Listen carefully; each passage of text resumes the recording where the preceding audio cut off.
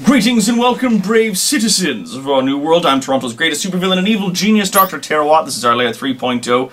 And today is day 14 of our V.E.D.A challenge. V.E.D.A, vlogging every day in April. I am joined by Cassie D20Love Chu. Hey everybody. Sup?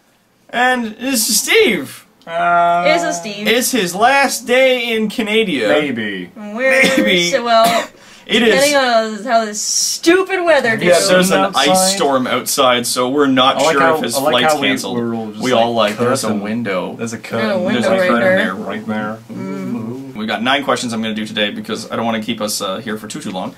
So here we go. For Steve, have you ever had the chance to work a match with a current WWE superstar in the past? If so, how was it? If not, who would you like to work with? I have not had the chance to work with a current WWE superstar with the past, but I have managed to work with one who used to be a WWE superstar. That's pretty sweet. Yes, it was my first appearance on a live show, and because he was touring England, Chris Masters, he goes under Chris Adonis when he used to work for TNA and stuff. Big fella, 6'6", jacked as hell, scary looking dude. He was touring around England, and we managed to get him on our show for the thing, and it was like, oh sweet. I remember me and my brother used to watch him, because his whole gimmick is that he just did a full Nelson, that was his finish, but it was called the Master Lock. And there would always be a thing, like, it's like, he'd come out giving it the big uns, like, ah, no one can break my Master Lock, and people would step up and try and do the challenge. He'd put them in it, it's like, try and break out. Try and break out, no one does it. One guy did it, Bobby Lashley. And yeah, everyone went nuts. And so, I was getting prepared to go out, and because I normally help film and work the soundboard and stuff, and make sure the music's working. And then before I head out and grab my stuff, and my bag with snacks and stuff, and then I get a Facebook message from Coach like, hey, do you have your training gear? And I'm like, oh dang, why? It's like, Chris wants to do the Master Lock challenge. And I was like, oh. Oh my. Okay. And so I get back there, and me and another guy, Luke, we're the 2 designated guys to go do the Master Lock challenge. He's a bit bigger than me, so he goes up first. Crowd's like, hey, this guy's gonna die. He comes out, he gets the thing, passes out from the floor. And then I go out there, and it's my first time, I'm pissing myself, I'm so nervous. I'm like, oh, okay. Going up there, shake his hand, he actually talks crap at me. He's like, I know your age, don't know what you've shaken that with. And I was like, alright, whoa, alright, I get it, fine, asshole, be like that. And then it's like, we're doing the Master Lock challenge, and I am a slight lad. So, you are indeed a slight lad. it's live, I believe is the word. And so I'm sat down in the chair, he puts it on and immediately yanks me out of the chair and just starts carrying me around in a full Nelson around the ring. Wow, what a jerk. And I'm just ragdolling everywhere. And I am crucified on a 6'6" man's chest, and it wasn't unpleasant. And then Not altogether unpleasant. Not altogether unpleasant. And I pass out and just go, woof, throws me down. The other guy has woken up from his, like, pass out, and he just carries me out the back, like, proper, like, Jesus, like, in the arms of Jesus. Ave Maria. Yeah. The whole thing. All the way into the back. Wow. And then later, I go back to working the sound deck, and I'm, like, proper, like, ow. And people are coming up when they go get merch, and like, dude, are you okay? And that was my first, I will keep that to my grave. No matter where I go now, I remember that my first time on stage was getting bodied by Chris Masters. Hey Doc, I'm a long-time viewer of your work, and this is my first time posting a question. I'm originally from Minnesota, aka Little Canada, but I'm now living in Ibaraki Prefecture, Japan, as an assistant English teacher. My question is how you will deal with countries and their traditional culture in your new world. Many traditional arts, such as calligraphy, tea ceremonies, pottery, etc., are slowly dying in Japan, for various reasons. In your new world, will you implement programs or other things to preserve traditional and unique aspects of the world's cultures, or do you have other plans? Also, I wish you luck with your health, and I hope things improve. I don't know how to say that. Is it Ganbare? Ganbare! It just basically means, good luck. Good luck. Nice. Okay, sweet. Fight on. Yeah, fight on. Like, yeah. You can do it. Never give up! As it stands, the rule that I have for when I rule the world is if your culture isn't like racist or sexist or damaging of other people's health or safety or just general peace, like tea ceremonies or pottery or calligraphy, just like things like that, I've got absolutely no qualms with that. And I would absolutely love to preserve those parts of those cultures because I find them so fascinating. I'm always a big proprietor of the fact that life demands variety.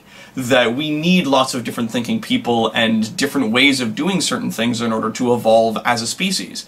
So I don't want to get rid of any of that stuff. However, there are certain parts of culture that are deeply racist and deeply sexist, and I have absolutely no problems just grinding those parts of culture clean out.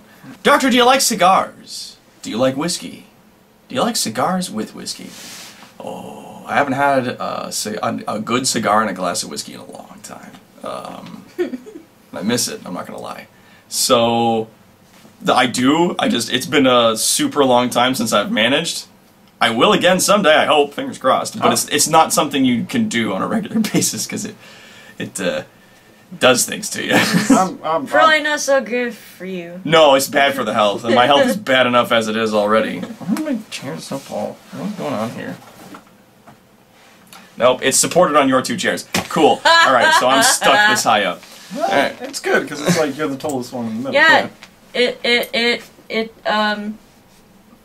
accentuates the idea that I am small, friend. You're small. M You're small. M small friend. I'm small. It's funny because in actuality, Yeah. I'm the one who's actually like, Yeah. hello. Hello. Alright. Now get up here. Hey Doc, what are your thoughts on the recent news development around Justin Carmichael, aka Juwario? Okay, so about, I'm gonna say, a week to 2 weeks ago, when a lot of this hashtag change the channel stuff started going down, because I'm friends with a couple of people that are on Channel Awesome. And a few of them contacted me, knowing that I had made a video with him previously, and said, okay, so right now, there's nothing confirmed, there's a lot of hearsay, there's a lot of discussion and rumor about some things that happened with Justin, and they said, you know, I don't want to speak ill of the dead, but here's some things that are coming to light, you probably want to take down your video. And I said, okay, I've got plans to remove all that content anyways, but I'm gonna hang on to it until some more stuff comes out, because I don't want somebody going like, oh, I'm going to jump on the bandwagon and throw some rumors on the fire here, and just immediately jump on that because I had relatively good interactions with Justin. I still don't have any further information because I'm just kind of keeping an arm's length between me and everything that's going on with Channel Awesome. That being said, due to the fact that more things have come out regarding Justin, I have decided to remove all of the Channel Awesome related content that we had on our previous channel, like our old Evil Incorporated channel back that we had before the name change. I've decided to remove all of that from the channel, so it's no longer there, and that's just where I'm at right now. Again, I don't have any details, I don't really know what's going on, so I'm just kind of keeping it over there, and yeah, that's where that is. Thought I was going to enjoy some ASMR until you started chewing. Why? Monster. Yeah, I know. Some people just I'm bad like people. to watch the world burn. Okay, question. If you had to have one type of meal for the rest of your life, what would it be? And it has to be the exact same ingredients every time. I know what mine would be. Burgers? Mine would be dumplings. Dumplings? Mine would be probably pork and Chinese cabbage dumplings. That actually sounds kind of nice. That is like my ultimate comfort food. Nice. It's protein, it's carbohydrates, it's vitamins, it's got lettuce inside Yeah. it. You could live off that, feasibly. Mm-hmm. One could imagine. I mean, you wouldn't live healthily. No. But yeah. Yep. Burgers for myself, I think burgers. Burgers or pizza. It would have to be the same burger each time. The same pizza. It's such a North American thing for you to say. Well, because they have it's a large combination food, right? Like it's got like your vegetables and your meats and sauces and stuff inside the bun, and I'm just like, yeah, I could eat burgers. I mean, if it's a category, that means I could change up what was in the burger, right? Same ingredient. Same ingredients, yeah. So if I could eat just one singular thing for the rest of my life, it would still be some kind of burger, maybe an Apache burger or something. I'd die young. But as a wise man once said, we're here for a good time, not a long time. I would have my mum's homemade Italian chicken soup. Damn, son! It's really nice. It's That like sounds good. reduced white wine sauce of chicken. What's it?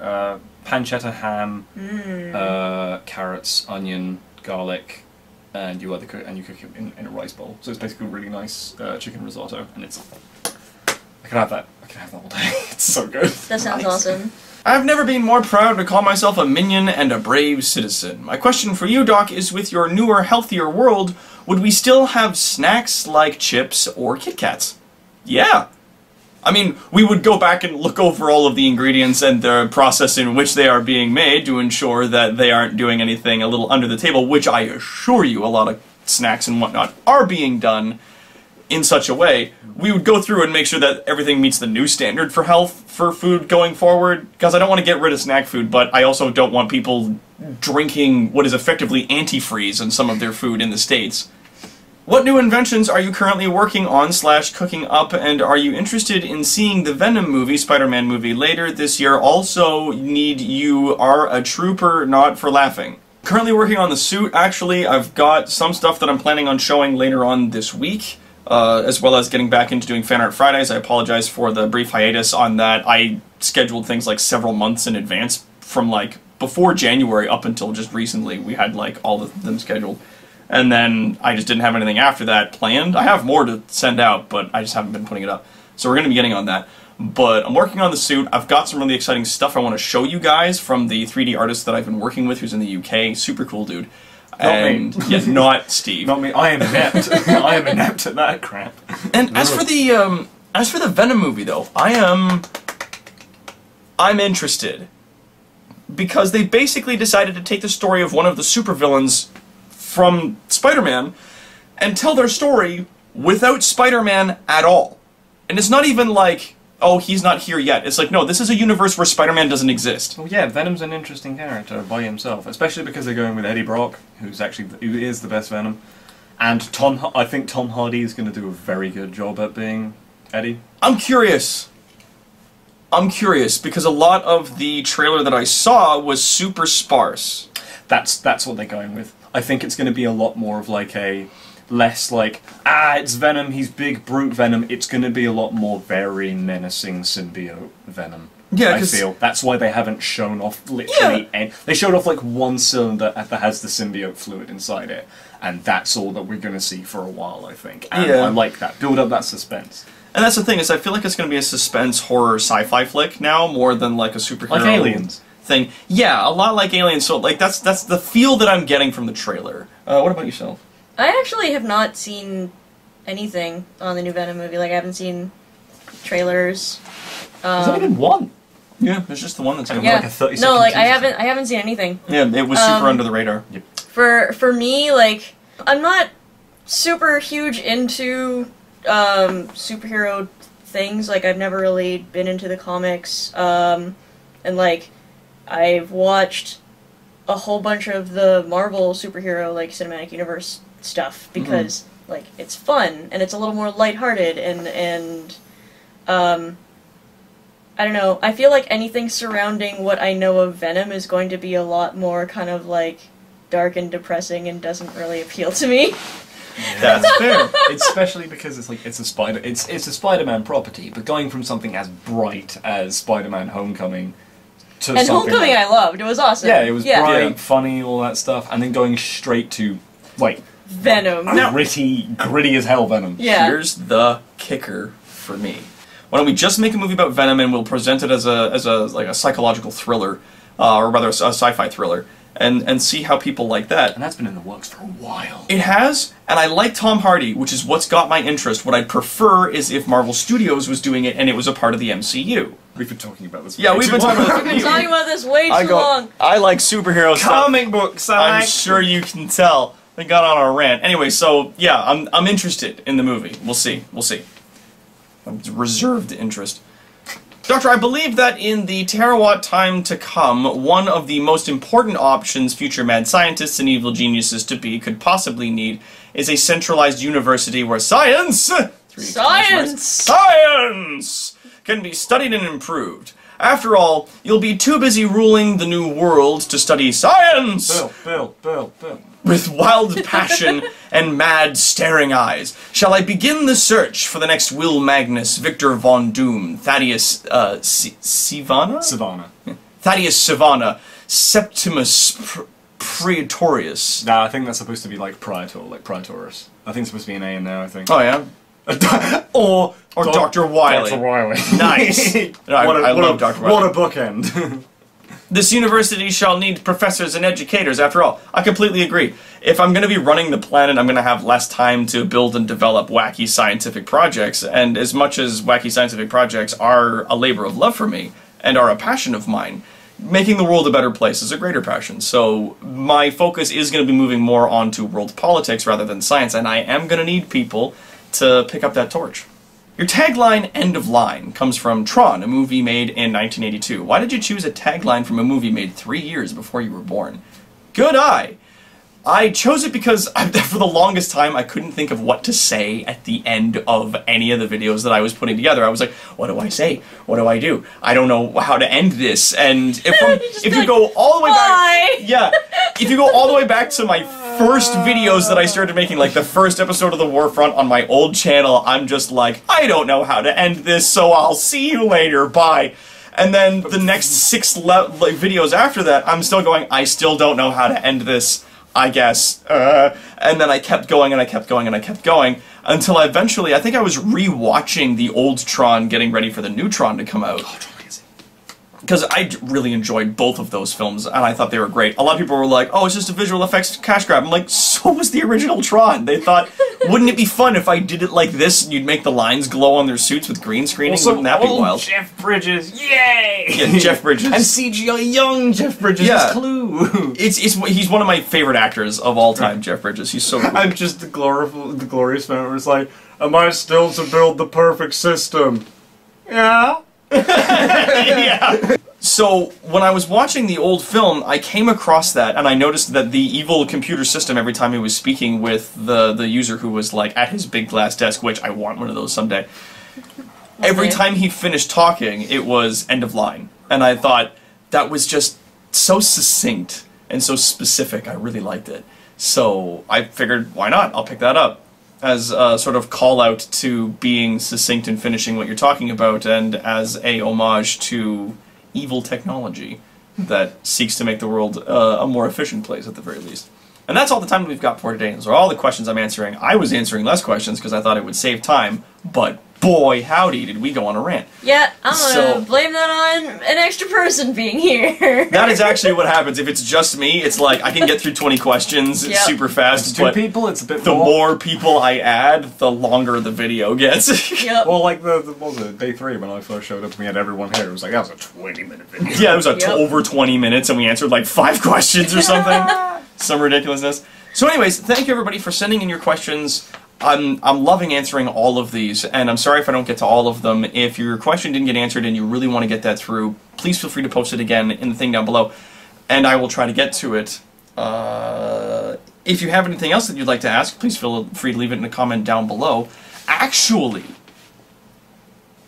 hang on to it, because tomorrow might be the day that I'm taking old Steve-O here back to the airport, and that's likely going to be our V.E.D.A for tomorrow, is going to the airport, scaring security, and putting Salty Boy here back on a plane. I'm like a really dramatic because I'm going through security like the...